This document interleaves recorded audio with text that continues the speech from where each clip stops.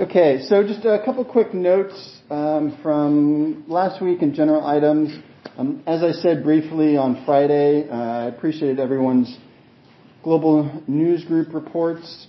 In terms of overall feedback, I think the presentations from each of the groups was good. We heard a range of different types of stories, and obviously from different parts of the world, given the structure of the projects themselves. In terms of one piece of critical feedback, just a reminder to the groups when you're putting together your written document, make sure you have your group name and region and all of your group members at the top, and then your couple major headlines, and then the kind of extra details of your stories. Some people were a little loose with that general framework, and that'll help to give us all sort of a similar set of presentations. But if folks want to include the hyperlinks to the stories and other materials, that's fine. Just make sure you have that kind of main information at the top, your group and region, and that folks in that region. Okay. A quick reminder, we'll have our first quiz this Friday, which will cover weeks 1 through 4, so the beginning of our readings through lectures this week. I'll be sending out in the next day or so both a sample quiz just to give a new idea of sort of what to expect, as well as a study guide with sort of key terms and concepts to help you think about what you need to review in advance of that. Any questions before we get going today?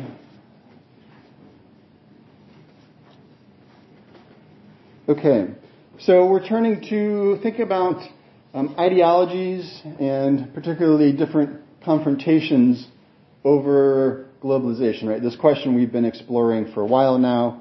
Is globalization good? Is globalization bad? Is it a bit of both? And sort of how would we make those determinations? So just to kind of begin our framing for this topic, if you remember our author pointed out that ideologies themselves, the idea of ideology, is essentially a powerful system of shared beliefs and ideas that help us make sense of the world around us and essentially tell us what is right or what is wrong. And in particular, ideologies tend to reflect the dominant sort of group in society. So you can have competing ideologies, but there's usually one sort of dominant political or economic ideology. And as our author said, these essentially serve as sort of maps or quick references to help us orient ourselves in relationship to a whole range of different issues that we encounter on a day-to-day basis. And as you can see the image there, so we think about sort of generically politics describing people as liberal or conservative on the right or on the left. And that idea actually goes back to the French Revolution in 1789. You can see a picture there where you had the sort of revolutionary Republicans, the Jacobins on the left side. This is in the French National Assembly. And the more sort of monarchist and conservative political factions, those representing the church and the monarchy in particular at that moment in French history, sitting on the right. So thanks to that sort of odd moment of French history, much of the world has sort of taken those two ideas, the left and the right. The left at that moment, the end of the 1700s, representing this new emerging republicanism, not in the Democrat-Republican sense, but republicanism in the way we think of liberal democracy today, versus that sort of earlier moment of European history where the church and the monarchy dominated much of politics. But because of that legacy, we still tend to think of a lot of politics in terms of left and right. Right? So this is just one of many possible examples we could look at trying to think about how do we map political ideologies. Right? We can think about our relationship to a whole range of different values, about the family, about religion, about the market, about our communities. And if we sort of sat down as a group and tried to map out how do we think about a whole range of social and cultural and economic and political ideas, we would find that a key part of those discussions and those debates revolve around what is our sort of central reference point. Traditionally, we tend to think of the left as being more in favor of bigger government, social interventions, things like welfare state, social security, universal education, universal college, ideas like that. Whereas we tend to think more of conservatives as being more fiscally conservative, so smaller government, less government spending, less government intervention into our lives. Right? We can think about the idea and these underlying philosophies playing out right now with COVID and mask mandates, right? On one hand, you have folks that say, the government shouldn't be intervening into my life and telling me how, I make my individual decisions about being vaccinated, wearing masks, and other things, versus people that say, well, the government's obligation to impose certain, public health and safety measures in order to ensure the common good. Okay, so there's this sort of tension between what do we prioritize, the individual freedom and choice or the sort of collective good of society and the public. Right? And we can imagine these playing out in a whole different range of issues. But the challenge is, regardless of what type of ideology we're talking about and what sort of label we might use, it goes back again to partly, what is our center? So left of what, right of what? We can't decide what's left or right without having a center.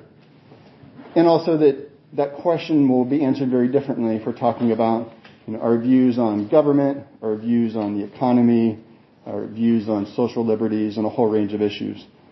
So in a sense, trying to map ideologies is actually one of the hardest challenges that political scientists, sociologists, and others wrestle with, precisely because of the ambiguity that's involved in how we map different ideologies. Right? We can do a lot based on these left-right assumptions, but we're making a lot of assumptions in that process.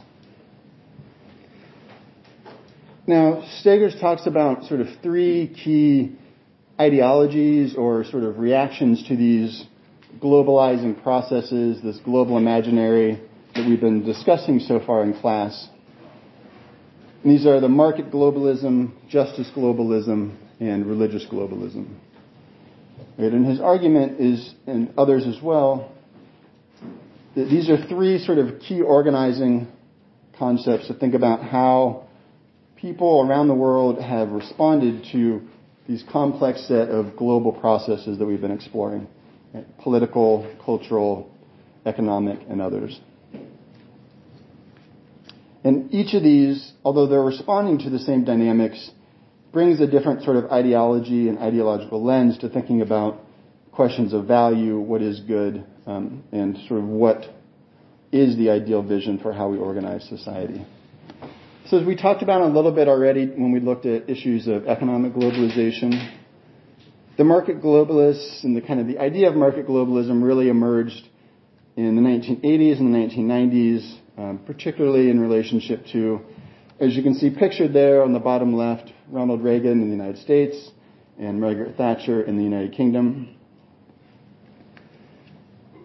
And this is the sort of moment, if you remember, we were talking about the economic crisis in the 70s that led the U.S. to delink the U.S. dollar from the gold standard under Nixon, and the sort of changing politics that took place in that sort of post-70s and early 1980s period. And you can see the sort of five main, we might say, ideological leanings or sort of assumptions that are often made or arguments by market globalists. The key idea that globalization is really about the liberalization of trade, right? So deregulation, opening up markets, reducing restrictions in order to create a more integrated global market rather than lots of these regional markets. And this process of increasingly integrated global economies and politics and cultures is essentially inevitable and irreversible. So it's something that is almost meant to happen and is sort of evolutionarily foreordained. And our goal is just to make it work as best as we can. Because ultimately, nobody is in charge of globalization.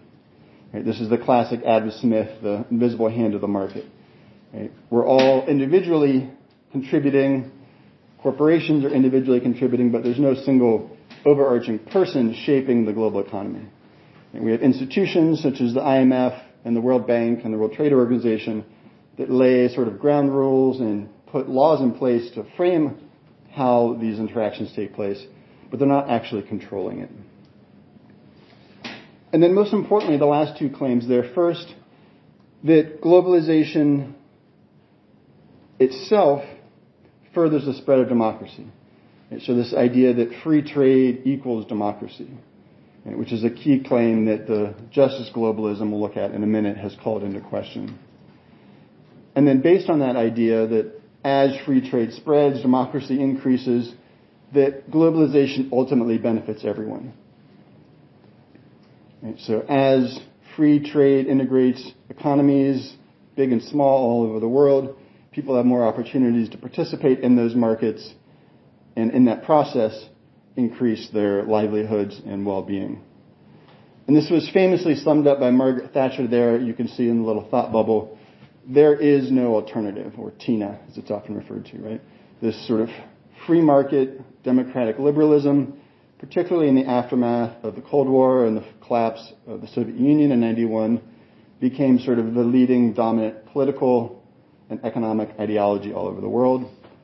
And if you'll recall when we talked about cultural globalization, some people also said, well, this is the final signal of a kind of Western European-led cultural imperialism, right, where English language, Hollywood images, Western values became the dominant cultural sort of standard that was wrapped up with discussions about what it means to be free or to have democratic politics. So all of these trends for market globalists were seen as powerful, important, and in a sense, inevitable. Now, by the time we get into the sort of mid-1990s, these ideas are increasingly being called into question by scholars, by people on the ground in community organizations and social movements. And they're sort of asking two main questions, which we've talked a little bit about already in relationship to both economic and political globalization. One of these key claims is that we've seen a continuing number of economic crises.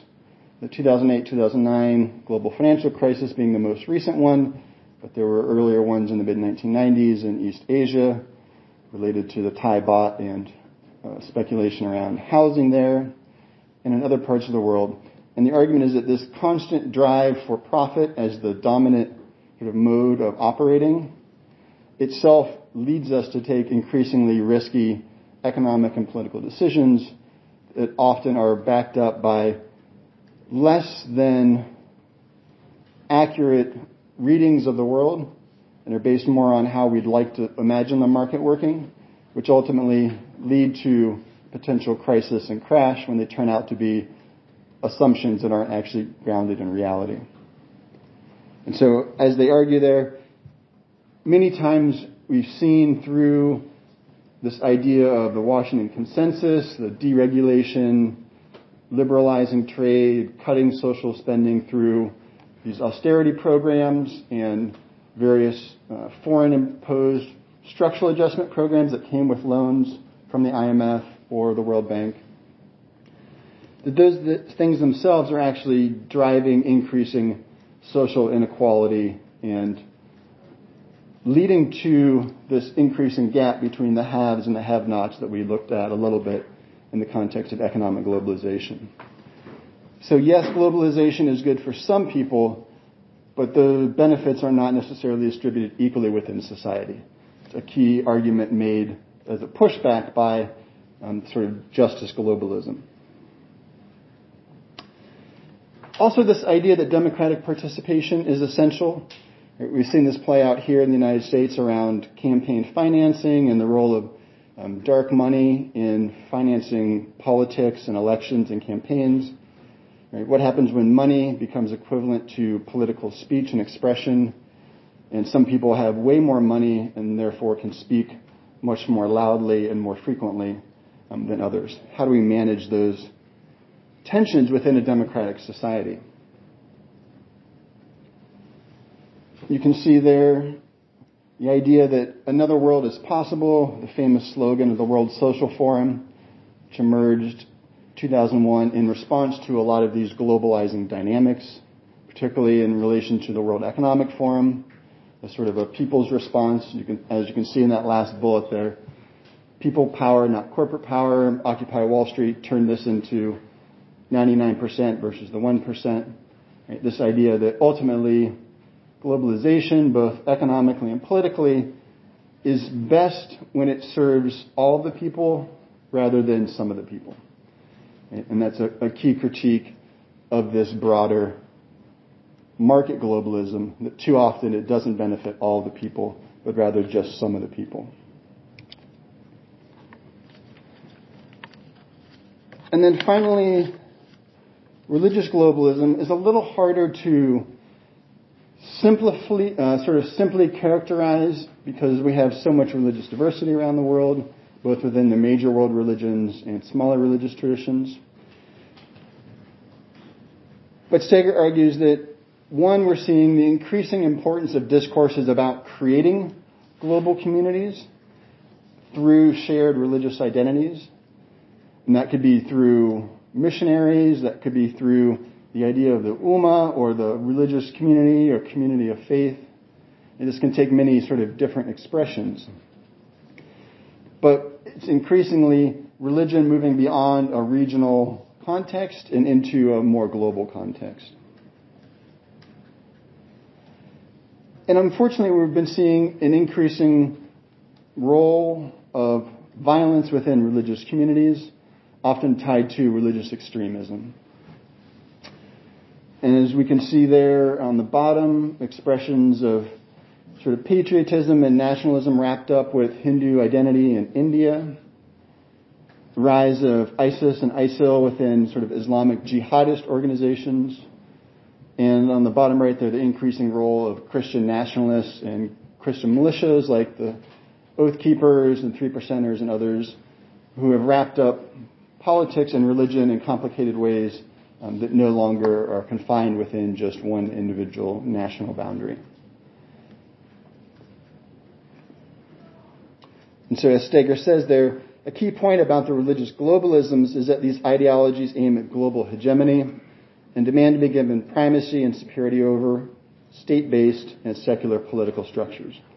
Right? So at a broader level, what we're seeing happen is this turn back, in a sense, questioning the not only liberal democratic politics, but the underlying secular associations that went with those.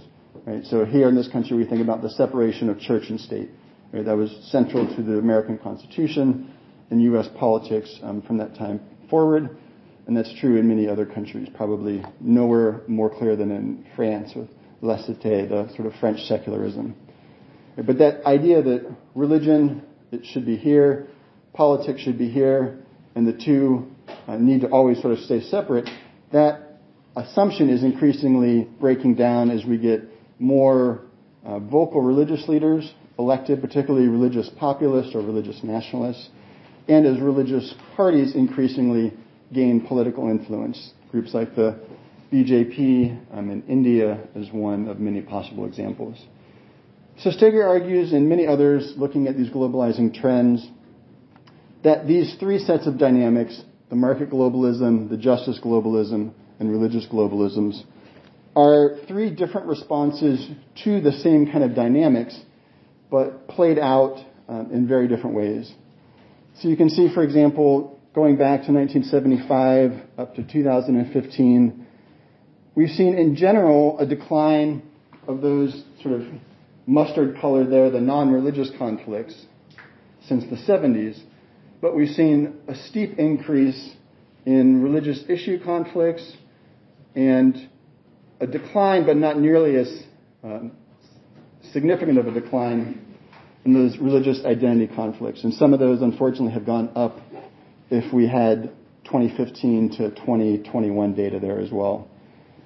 And so what we're seeing is increasing connection between religion and violence, particularly in relationship to communal politics. Now, as Steger talks about, there's a number of different reasons that we could think about to try to explain why are these dynamics going on. You know, we've had major financial crisis here and in Europe and other parts of the world that are harming people.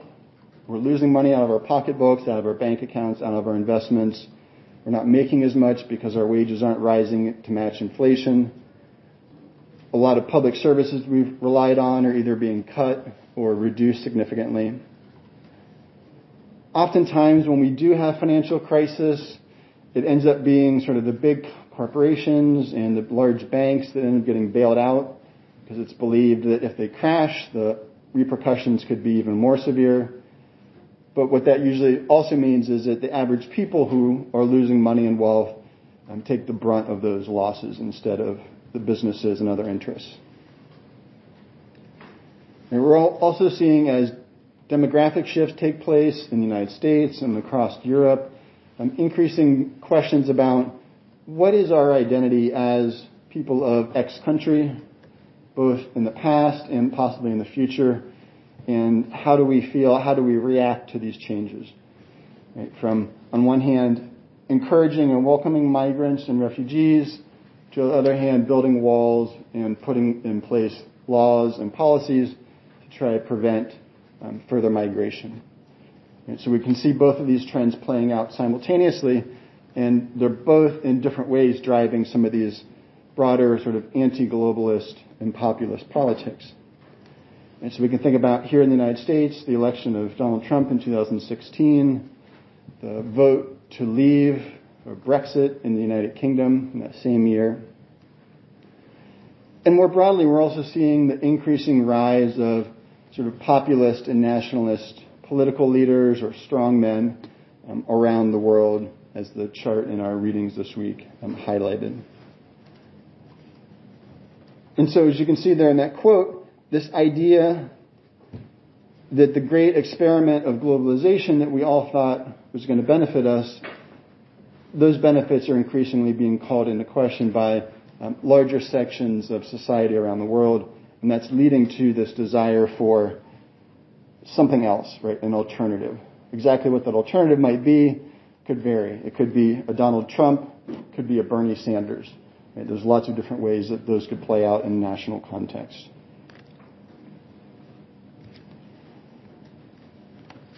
One of the challenges when we think about these dynamics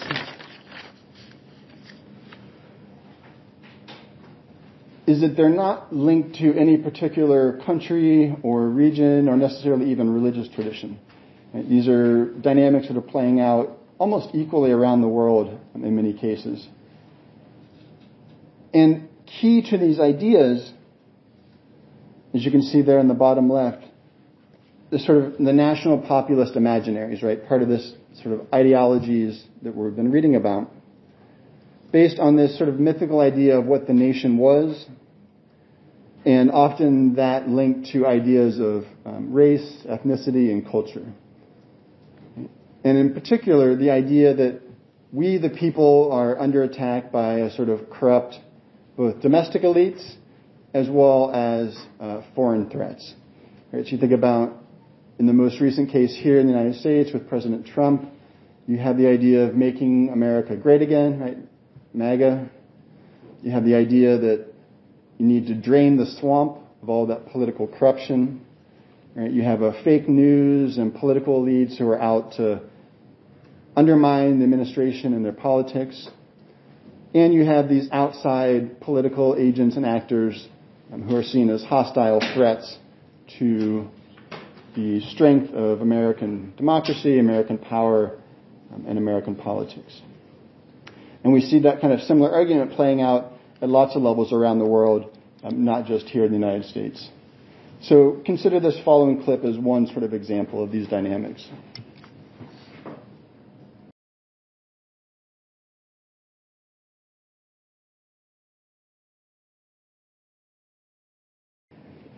So obviously the parallel there between Australia and the United States, there's some, I would say, examples that make sense. The key difference there, as one of the last speakers said, is that we don't have the sort of diversity of political parties as they do in Australia, so you don't have competing populist parties. They've largely fallen under either Democratic or Republican umbrellas here, but in much of the rest of the world where it's not a two-party dominated system, that's much less true, and that you are seeing much more competition from these sort of populist parties. As Steger said, we're seeing an increased growth of these sort of strongman political leaders or candidates running for office from all across the sort of political spectrum and all across different countries in the United States. And importantly, as you can see, from 2008 to 2018, so 2008 being that lighter blue line and 2018 being the darker one, pretty much every country has seen a significant rise in populist parties in that time period. The red arrow there on Belgium is really the only visible exception. So in that sort of 10-year period, right, you had the global financial crisis, you had the Greek sovereign debt crisis, issues in Spain and Italy, and they're all leading to this sort of phenomenon that we just heard a little bit about there in that last video of rising populist parties. Some countries we've seen dramatic increases, others just a slight increase. But the overall trend is significant growth. Now, Steger talks about here in the United States sort of the populist and sort of nationalist expression of these anti-global sentiments have often been kind of wrapped up in this label of Trumpism, this idea that the corrupt elites are betraying the hardworking American public for the benefit of these global elites who themselves are getting sort of rich and powerful from these processes. And that these same elites themselves are sort of undermining or compromising not only U.S. political sovereignty, but also our homeland, our national security. So here referenced mostly to borders, and also wasting America's wealth. Probably most clearly articulated in this idea of America first, rather than globalism as sort of a key part of Trump's campaign. It continues to be sort of post his presidency. And then finally, the sort of focus on defeating sort of globalist and this globalist ideology or globalist agenda, which can be variously connected to the United Nations, to NATO, to other various international organizations. And sort of the rebirth of the nation, right? This is the Make America Great Again idea behind the campaign slogan. So I just want to look at one or two sort of clips to think about how these populist expressions were coming out in the various speeches and events for former President Trump.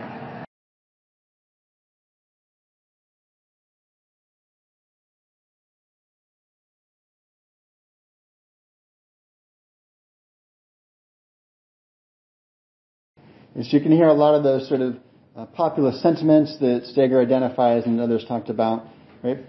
These are all very clear on the campaign trail before the election, but in that sort of defining moment of the inauguration, right? These ideas were highlighted once again.